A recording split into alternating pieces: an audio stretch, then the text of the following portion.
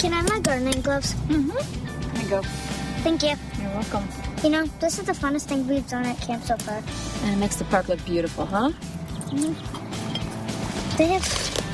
Some of the kids have more People? people. Well, that's because they're different sized families. You got your small families like us, and you got big families with lots of brothers and sisters. I bet they'll plant more than us.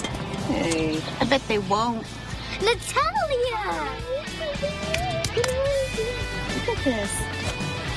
I'll go get your tools. Okay. Oh, tools. So how was the interview?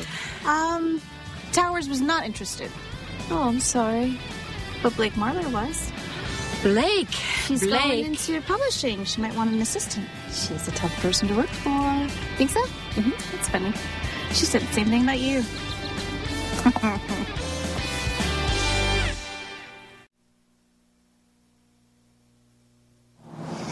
I planted another one. You did. And while we didn't do more than anyone in the park, you certainly won the biggest contest, which was planting the most amongst the three of us. Mm-hmm. I really did. You really did. I love her. She just sees the joy in everything she does. I think she gets that from you. No, you're her mother. I'm not that person. What person? The person who sees the good in everything that she does. I'm usually waiting for the other brick to fly at me and hit my head. Look out! Oh, gosh! Why did you do that? I don't know. See, that's what I mean. I'm having a serious conversation about the complexities of the human condition, and you're laughing. I'm sorry. It's really just, it's the first time I got to laugh today. Let's not make it the last, okay? Hey, sweetie. I just want to let you know there's still a lot of birthday cake left at the house. So come by if you want some. It's really good. Okay, bye.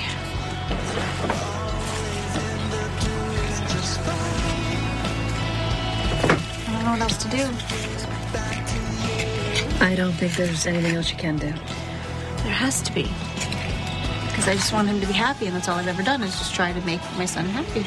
And, you know, he was a kid, but he's a man now, and he's going to have to figure out a way to make himself happy. But I'm his mom.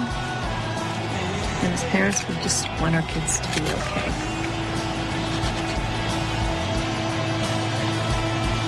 This is the first time that making things okay for Rafe is not the same as what will make things okay for me.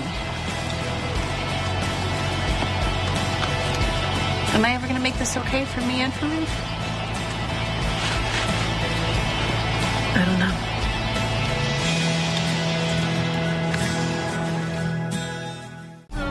Rafe, you don't have to talk to me, but if you could call me back and just let me know that you're okay, that would be great. Please. Thank you. I'm sorry.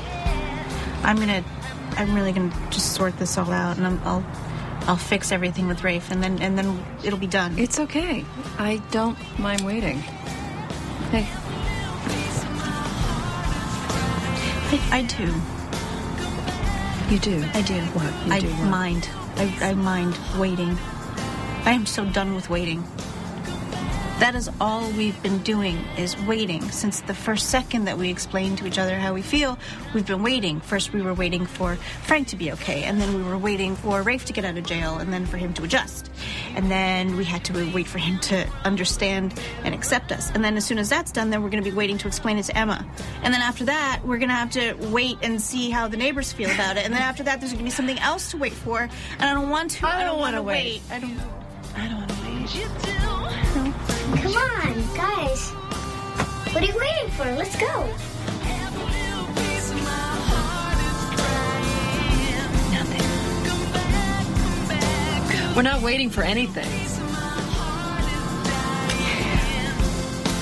Coming up on Guiding Light is about Emma. I'm going to sit her down when she gets home from school, and I'm going to tell her about us.